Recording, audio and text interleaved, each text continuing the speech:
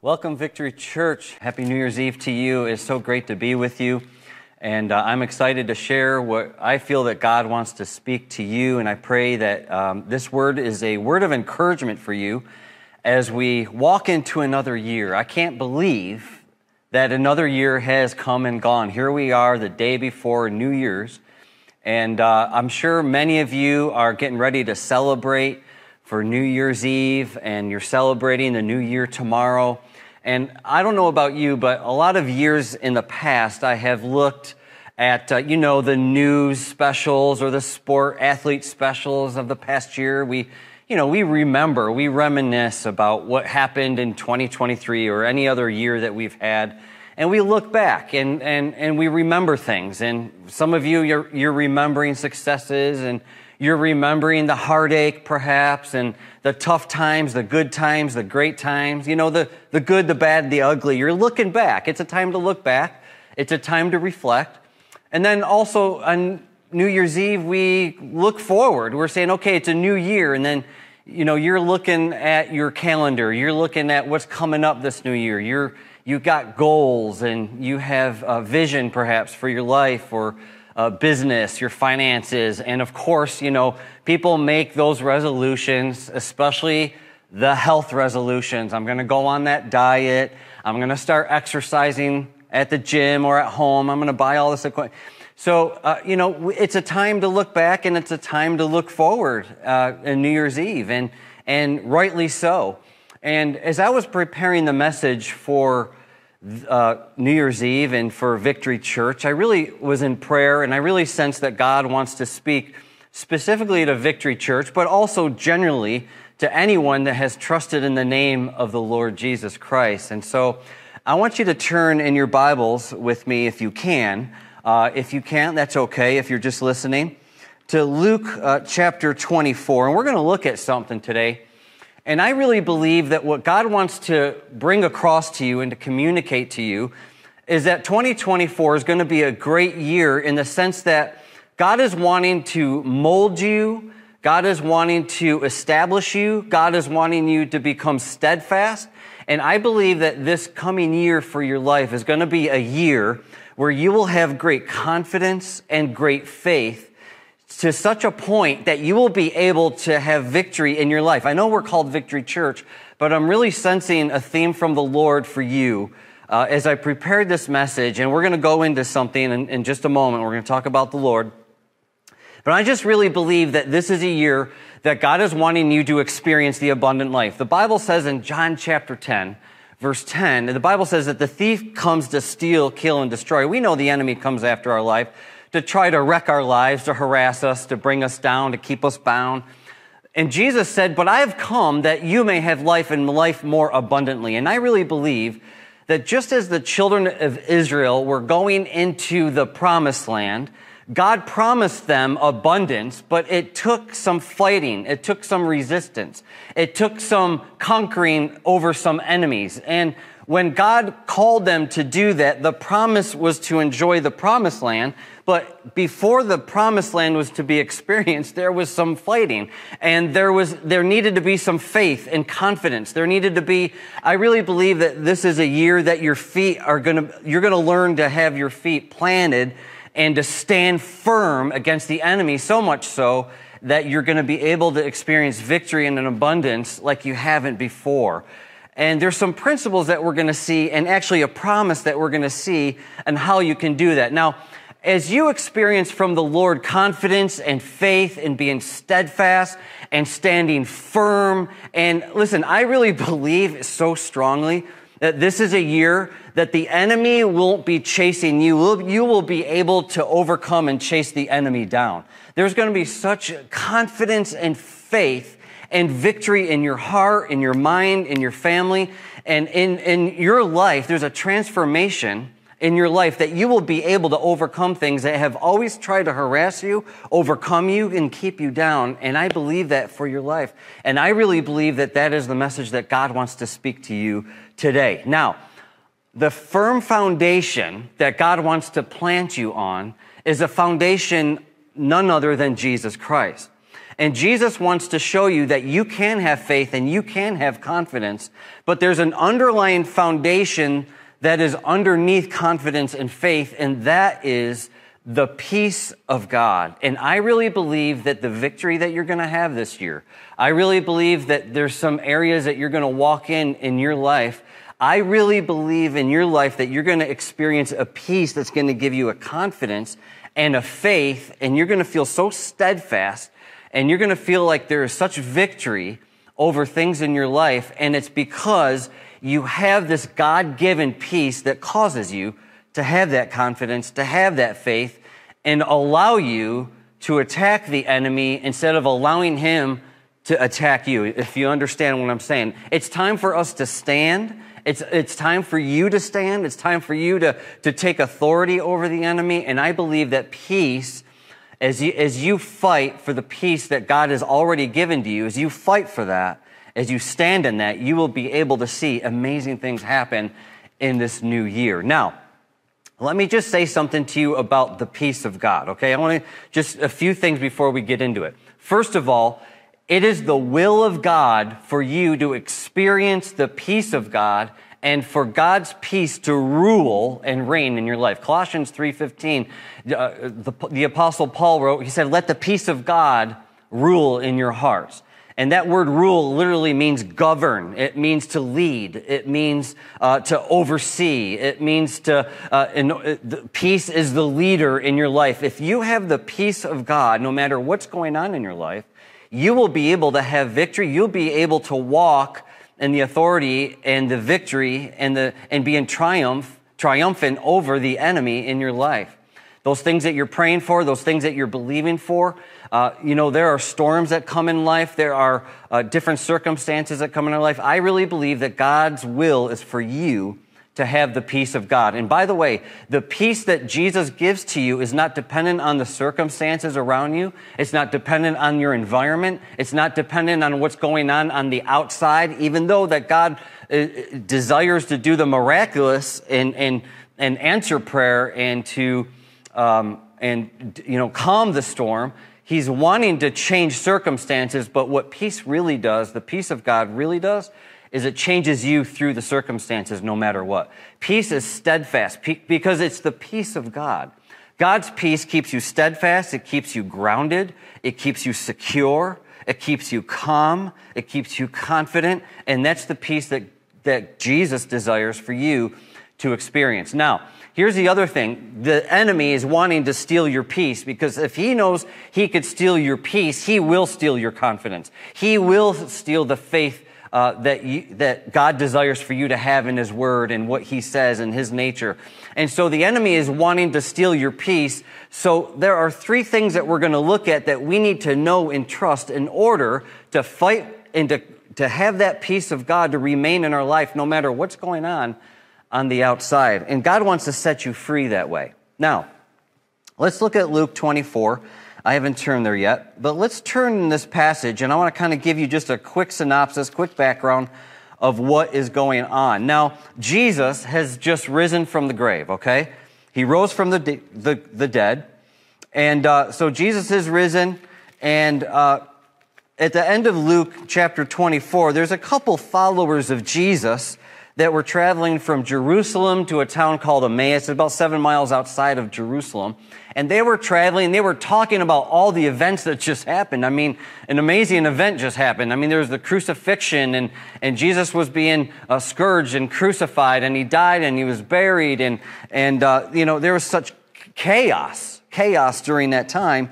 And Jesus rose from the grave, and so these two followers of Jesus were talking about it, and all of a sudden, without knowing it, a man comes walking with them, listening to what their conversation is. And to make a long story short, it was Jesus. Jesus finally revealed that it was Himself to these two followers of Jesus. And so as they were walking to Emmaus, they stopped in their tracks after their encounter with Jesus. They went back to Jerusalem and they wanted to tell the disciples about this. And they are in Jerusalem wanting to talk to the disciples as they are in verse 36. So let's pick up in Luke 24, verse 36. It says, Now, as they said these things, as they explained that they met Jesus, who is alive, to the disciples, Jesus himself stood in the midst of them and said to them, "Peace to you." But they were terrified and frightened and supposed they had seen a spirit. And he said to them, "Why are you troubled, and why do doubts arise in your hearts? Behold my hands and my feet, that it is I myself. Handle me and see, for a spirit does not have flesh and bones, as you have seen." When he said this, he showed them his hands and his feet. But while they did not believe for joy and marveled, he said to them, "Have you any food here?" So they gave him a piece of broiled fish and some honeycomb, and he took it and ate in their presence. Then he said to them, verse 44, "These are the words which I spoke to you while I was still with you, that all things must be fulfilled which were written in the law of Moses and the prophets and the Psalms concerning me." And he opened their understanding that they might comprehend the scriptures. Then he said to them, "Thus it is written, and thus it was necessary for the Christ to suffer and to rise from the dead the third day, and that repentance and remission of sins should be preached in his name to all nations, beginning at Jerusalem. And you are witnesses of these things. Behold, I send the promise of my Father upon you, but tarry in the city of Jerusalem until you are endued with power from on high." Now let's go to I want you to show you in verse 38, when Jesus appears to the disciples, he says in verse 38, he said to them, "Why are you troubled, and why do doubts arise in your hearts?" It's amazing to me as we open up and we look at the scriptures here, and we look at this passage, that first of all, Jesus had the guts. I say this, when I read this the first time, like, Jesus, you had the audacity to ask the disciples, "Why are you troubled? And why do doubts arise in your hearts?" You know, I can imagine what the disciples in that moment thought. Jesus appears to them. First of all, it says that they were terrified and frightened. This isn't something that happens every day, by the way. I don't know about you, but no one just appears to us every single day. It's a rare occasion, right? If anything, it's a not happen ever occasion.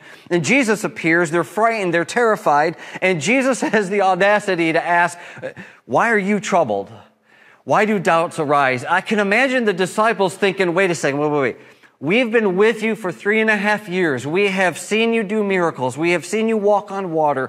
We have gotten to know you. We have begun to trust you. We have loved your fellowship. You have taught us. You have led us. You've done all these things in our life. And all of a sudden, all hell has broken loose. All of a sudden, you're arrested. You're betrayed by Judas. A number of soldiers come and arrest you. We see them bind you up. We see you before the chief priests. We see people punching you. We see people pull your beard. Then the crown of thorns. You know, we're terrified. We're running away. And all these things are happening to you. And then you're crucified on the cross. And we thought that you're the Messiah that would lead us and help us and free us from Roman rule during this time. And, this is only happening in Jesus, just a couple of days. I mean, we're talking about an emotional roller coaster. They were having a supper with Jesus. It was precious. It was powerful. They had great fellowship with God. And all of a sudden, everything happens. And Lord, you die. And then you're buried. And then you're gone. And we're terrified, and we're lost, and we're confused, and we're sad. That's why we're here in Jerusalem. We don't know what's going on, and we have all these emotions, and we don't know what to feel. We don't know what to think. Have you ever felt like that in life? You know, when Jesus is coming to you today, and he's asking you, why are you troubled? And why do doubts arise in your heart? And God's not being just, he doesn't have the audacity. He's not being insensitive. What, first of all, he's asking is, why are you troubled? Why are you having doubts in your life? What has life thrown at you? Share with me. Pour your heart out to me. I love you. I'm here. And I want to hear what is happening in your life. Why are you troubled? But also, I believe that Jesus asked his disciples, just as he's asking you today, why are you troubled? troubled and why do doubts arise in your heart? Because in a moment, Jesus is about to dispel all doubt. He's about to assure them. He's about to show them how to fight for this peace, how to receive this peace that comes from him. And it comes from knowing and trusting three powerful things that Jesus exemplifies, that Jesus does right in front of his disciples to assure them and to show them his love and to show them his comfort. The same way he does for you today, this New Year's Eve. You could be looking back in the past. You could be thinking of what has gone on in 2023, your regrets. Maybe there's some brokenness. Maybe there's relationships that broke that you didn't see coming. Maybe you're in a financial mess. Maybe you're looking ahead to 2024 and you're like, I don't even want 2024. If it's like 2023, I don't want anything to do with 2024. And Jesus is saying, why are you troubled and why do you doubt? And there are three things we need to know and we need to trust in order to have this peace that will give us the confidence and the faith to move forward and to find victory and to overcome those things in our life. And the first thing that we need to know and to trust is to know and trust the power of Jesus. Now think about this for a moment. If we understand the power of Jesus, the Bible says that Jesus has all power and authority. The book of Philippians chapter 2 says he's the name above every name, that at the name of Jesus, every knee shall bow, whether it's in heaven, on earth, or under the earth, and every tongue will confess that Jesus Christ is Lord. Jesus has all power and authority, and he proves it to his disciples by showing up. In other words, Jesus died a horrible death on the cross for our sin, but it was a horrible death. It was torture. It was torment. And he died. He was in the grave. He was a dead man God. And when he died, the Bible says that he actually rose from the grave. Let me ask you a question. Who has the power to overcome death itself? Who has greater power than Jesus Christ? You see, Jesus was saying, look, you don't have to be troubled. You don't have to doubt anymore because I not only overcame diseases as you saw, you know I had authority over nature. You saw my authority over demons, but even death itself has no authority or power. If I can rise from the dead and I could rise and destroy death, I could destroy hell, I could absolutely pummel the enemy because I have risen from the dead, what other thing is more powerful than that? My power is greater than any. Even death bows to me. In fact, if you've trusted Jesus Christ as your Lord and Savior, that Jesus even said, I am the resurrection and the life. He who believes in me, even though he die, shall live. Jesus shows that he has all power and all authority. There's no power like Jesus. And so we could have peace no matter what we're going through. No matter what we're looking at in 2024, no matter what obstacles we have to overcome, those addictions that try to torment you, I'm telling you, it's the day of having confidence and faith to overcome because he has power. You could trust in his power. It's resurrection power. What do you need a resurrection in your life? Jesus is that resurrection. Secondly, here today, not only does Jesus show his disciples that they could trust in his power, but to trust in his promise. You know, it's interesting that Jesus, he talked to them, he assured them by going to the word. Verse 44, he said, these are the words which I spoke to you while I was still with you, that all these things must be fulfilled. And Jesus reminded them the law of Moses, and he spoke to them about the prophets and taught to them out of the Psalms, out of the what we call the Old Testament today. Jesus went to the inspired word of God to remind his disciples, look I'm reminding you, this is what I told you about. Go to my word, go to my promise, and in my promises you will find great peace that will get you confidence, that will give you great faith. This is a year that you need to begin to believe what God says more than your circumstance. You need to believe what God says about healing over your disease. It doesn't matter how long you've struggled with your addiction. It is a year that you believe that you have the confidence and the faith to overcome because you have great peace. You have confidence. You have assurance. You have security that because of his promise, you are able to overcome these things in life. We need to believe and to trust in the Word of God. And I'm going to tell you right now, you will never experience peace until you read, until you receive, and until you apply the Word of God and to believe that these are the words of God that you could trust. And when you trust the Word of God and when you allow the Word of God to become a part of your life, it will give you the peace to understand. It will give you the peace in order for you to have the faith to believe in what God says. Jesus is the Word, and as we trust in what He says, we will believe and we will have that peace. And so we need to trust and to know in the power of God. We need to trust and know in the Word of God, which is His promise, and to rely on His promise. And I want to challenge you, whatever obstacle you're going through and what you're trying to believe, go to that issue, go to that promise that overcomes that obstacle in your life and begin to read it, begin to meditate on it, receive it for yourself, begin to even confess that word and just hang on that word and to trust God. I want to tell you, the Word of God will give you that peace. And lastly, how do I gain this peace in order for me to be confident and to stand firm and to be steadfast? How do I overcome? How do I find victory through peace? It's not only through the power of God, not only through the promise of God, but it's through His presence. It's amazing to me that in Luke chapter 24, I love verse 36. It says, now as they said these things, these followers of Jesus were telling the disciples that they met Jesus. The Bible says Jesus Himself stood in the midst of them. When you know and you consciously understand that Jesus Himself is with you, peace begins to overcome and to well up in your life. It doesn't matter what you're going through. When you know that God is with you, we just, we just celebrated Christmas. And what do we talk about with Christmas? Emmanuel, God with us. That's His grace. He comes to us. The Bible says in Romans chapter 8 that the earth is groaning for redemption. And even you're watching here today and you're groaning for redemption. You need redemption. You need saving. You need a setting of free in your life.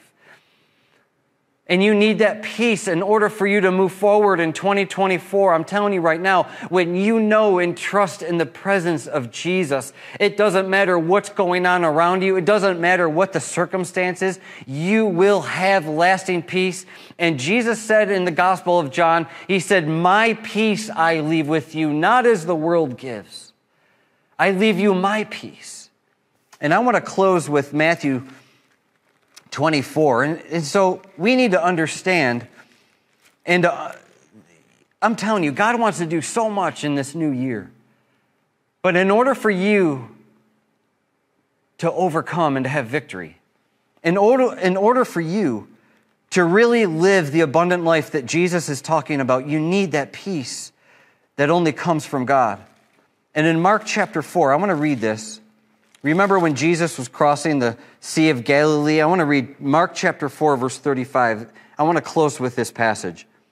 The Bible says, on the same day when evening had come, Jesus said to His disciples, let us cross over to the other side.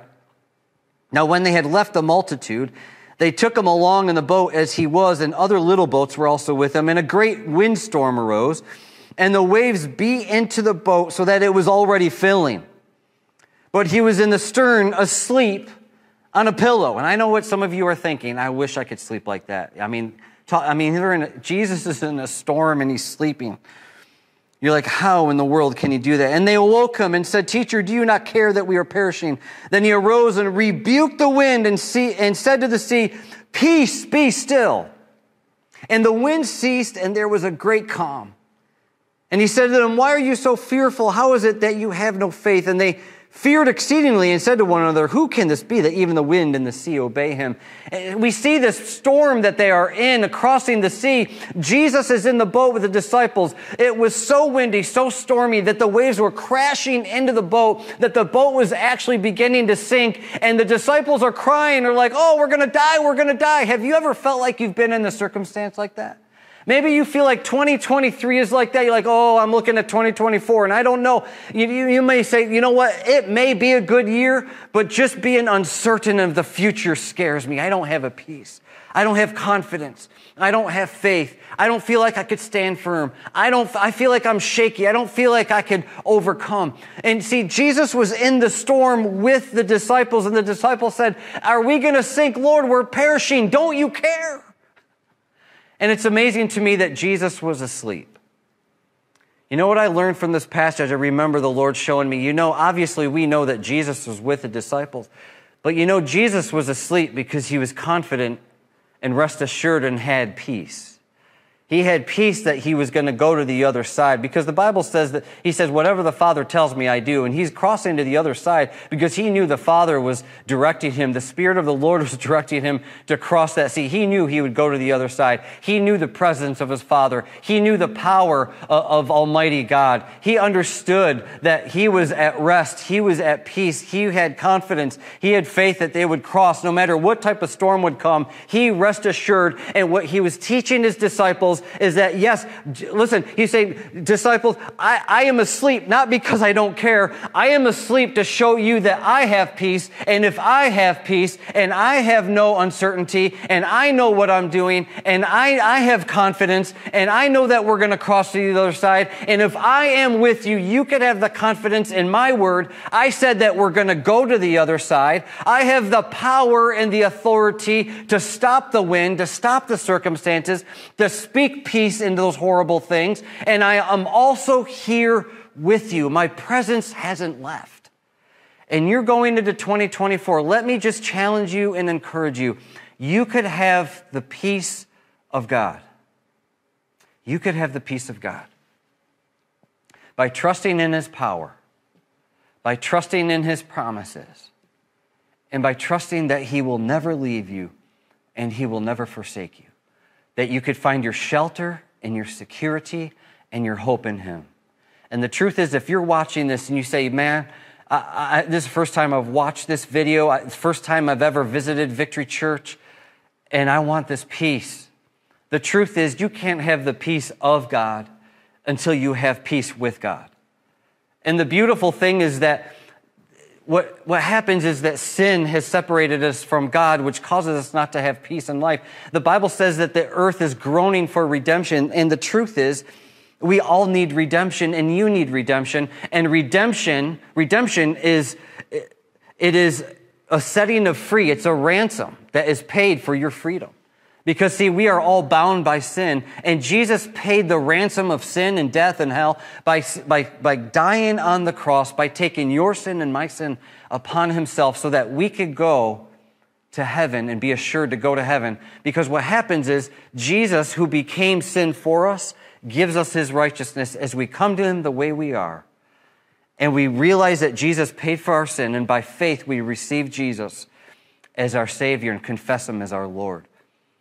And you're here and you're watching this video and you're like, man, I need a relationship with God. Let me ask you a question. If you were to die in the next 5 minutes, would you know without a shadow of a doubt that you would be in heaven? You say, you know what? I don't think so.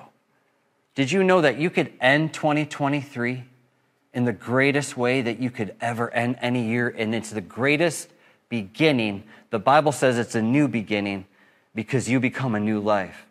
Because all of your sin is forgiven, that you become a child of God, and you have the assurance and the peace that you have a relationship with God and that you will live eternally with Jesus. If you want to accept Jesus Christ for the first time today, can you just repeat this prayer? Just say, Lord Jesus. You could just pray it out. Just say, Lord Jesus, I realize I'm a sinner. I have failed you. I have sinned against you and your holiness. I ask you, God, to forgive me. I believe, Jesus, that you died on the cross. I believe that the blood that you shed on the cross was because of my sin, that you took my punishment. You took my pain. You took my penalty because you love me. I thank you that you love me, even after all I've done. And Jesus, right now, I ask you to save me. Come into my life. I receive you as Savior. I trust only in you to save me. I put my full dependence on the cross. And I thank you and believe that you have risen from the dead and you live forevermore. In your name I pray. Amen. If you've prayed that prayer, Jesus has forgiven all sin. He has received you into his family. You are assured eternal life. Christian, believer, I want to challenge you, no matter who you are, whether you just accepted Jesus or whether you're watching this and you're part of Victory Church. I believe and bless you with great things in 2024. I believe in confidence, being firm and steadfast. And you will have great peace by trusting in the power of Jesus, trusting in his promise, and trusting in his presence. In Jesus' name, amen.